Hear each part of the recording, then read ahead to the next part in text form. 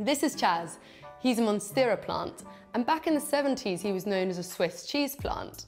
But, like avocados, he's recently made a resplendent comeback, and that's because even though times have changed, his holy leaves still look awesome in our homes. He's available in 2 sizes, this big guy and his new little brother. Either way, the rules are kind of the same. He's a fan of filtered light, and he'll reward you if you give him a monthly feed during the summer.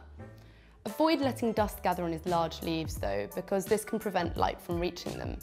And if you want to learn more about looking after your plants, find Patch's Houseplant Parenting course.